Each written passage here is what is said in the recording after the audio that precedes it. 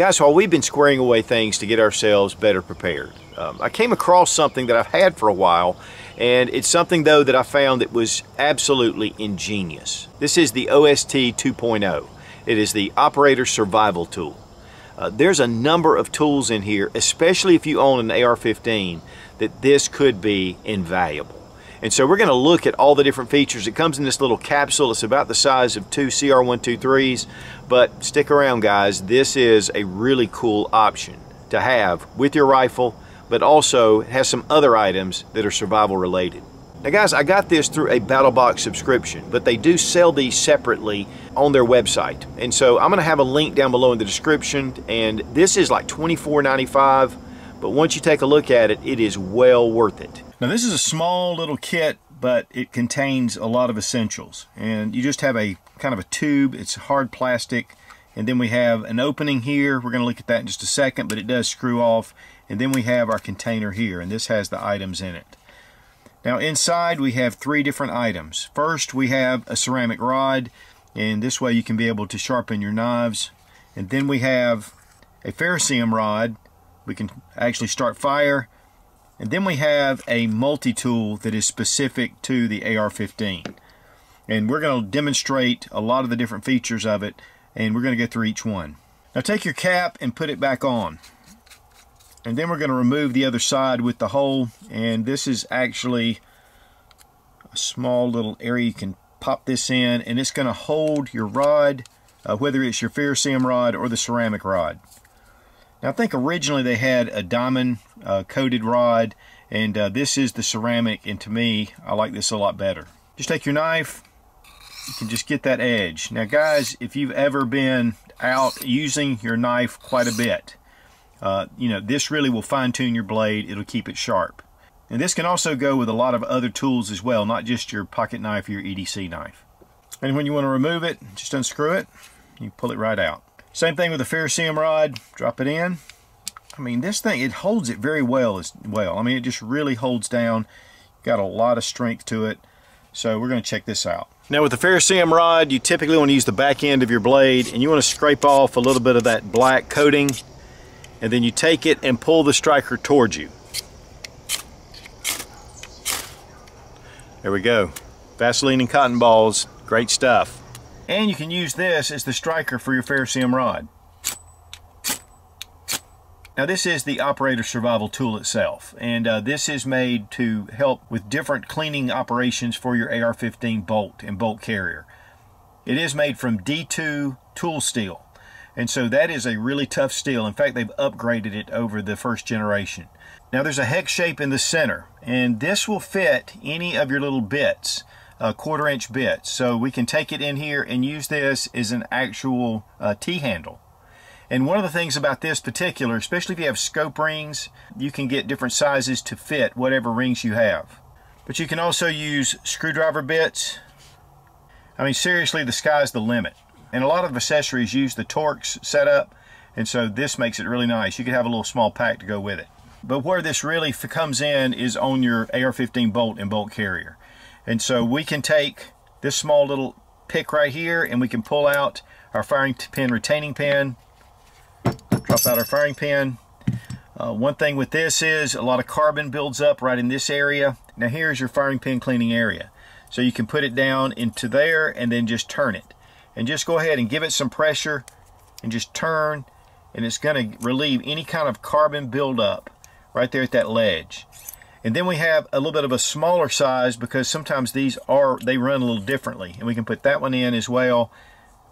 Just go ahead and turn it, giving it some pressure.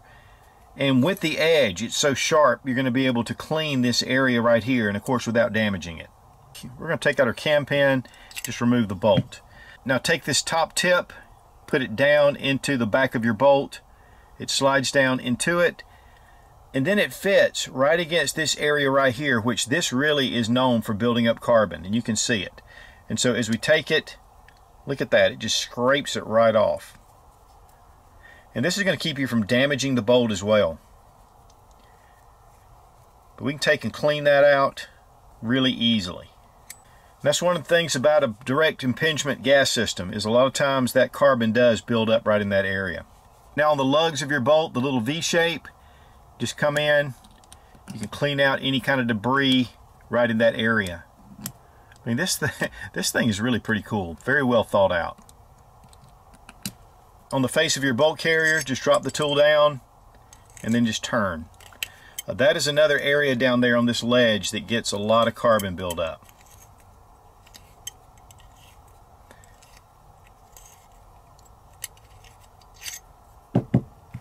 You can see where it's getting it, cleaning it up. This is just going to help your bolt and bolt carrier to run very efficiently. Now you'll see this little area right here. This is somewhat of a prybar, which has become very popular. You can see the little 45-degree angle. And this actually will remove nails as well. And so this is just something added. They could have just left this flat to clean out the inside of the bolt carrier, but this gives you just an added bonus. And to be honest, this could probably be used as a flathead screwdriver for some, larger screws. Then also we have a bottle cap opener. And so, that's always handy and easy to incorporate. So guys, it gives you a lot of options to keep your bolt carrier group clean, and just those specialized tools that you need to get that carbon out. Guys, it's easy to pop back in to your capsule and go in this direction, then the small round holes for each of the rods. Bring in your cap. The length of the container is about 2.5 inches, and that equals the same as 2 CR123 batteries. Now guys, a lot of stocks have compartments built in, and this is one that has this tube inside, but to get to it, you actually have to take it off. Here we just turn this tube, bring it out, remove the end piece, drop down the O.S.T, pop it on, and it goes right back into our stock. And also, because of the size, you could actually put some CR123s in here, and of course then you have your other side. But also there are a lot of grips with compartments underneath, and just slides right in. That way you can just keep it in your grip. So while this isn't as sexy as a free float handguard or a Geisley trigger, this could really save the day, especially if you're shooting a lot. You need to clean your bolt and bolt carrier, plus you have the ability for fire, and you have the ability to keep your knives sharp. And for $24.95, it is just cheap insurance. The O.S.T 2.0 is just excellent. Operator survival tool. And again, go to BattleBox, and I'll have the link down below in the description. It is an affiliate link, but because I do a lot of stuff with BattleBox. But guys, this is just something I feel that I want with every one of my rifles. Because as you well know, the AR-15 bolt carrier, it can get really dirty, and this will help take care of it. Plus you can start fire and keep your knife sharpened. I mean, just an ingenious little tool. Be strong, be of good courage. God bless America. Long live the Republic.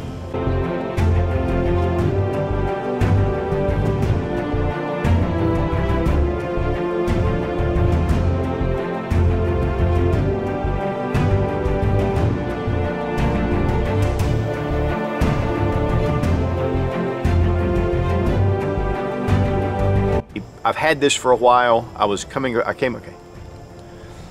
This is the O.S.T, which is for, doesn't have enough carbon in it to make, also you want to make sure. And one of the great things about the tool is you can use it as your striker, I think. Okay. It is made from D2 tool. Okay. D2 tool. And guys, when you're, wrong hole, this hole. Crap. Wrong.